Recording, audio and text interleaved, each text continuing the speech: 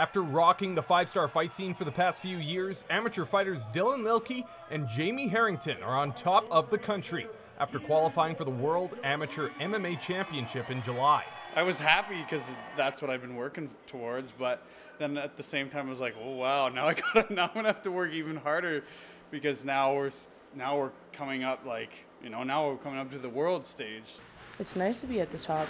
It's a good feeling to know that you've beaten everybody that's come out and tried for it. The two fighters, along with amateur welterweight Matt Cortez, competed in Lethbridge, Alberta 2 weekends ago. Both Herrington and Lielke went undefeated in both of their fights to earn a spot on Team Canada. I'm going to go there and do the best that I can. I mean, and if I lose, you know, the only guys that are going to beat me are guys that, you know, they're going to know they've been in a fight afterwards. You know, nobody's going to roll over me.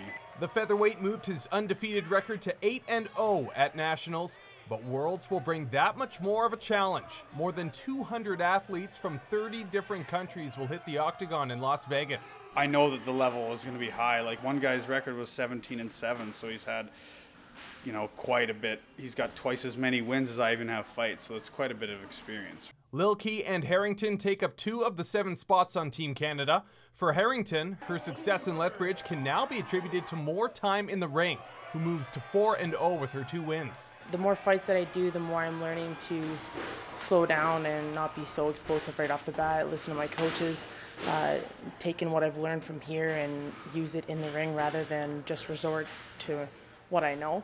That's the same game plan she'll take to Worlds, but endurance will play a huge factor. Each fighter could square off 3 days back-to-back with just 1 day of rest before the finals. All the days when I wake up the next morning after a fight and, like, my back's sore, my neck's sore, like, you know, my shin is sore, it's going to be like, you just got to put that to the back of your mind and just got to go forward. I'm not going in thinking that anybody's better than me nor less better than me, and I'm just going to go and try my best and see where it goes. Those representing the UFC will also be on hand during the championship, and it all begins on July 6th, wrapping up on the 11th. Mitch Bach, CJDC-TV Sports, Fort St. John.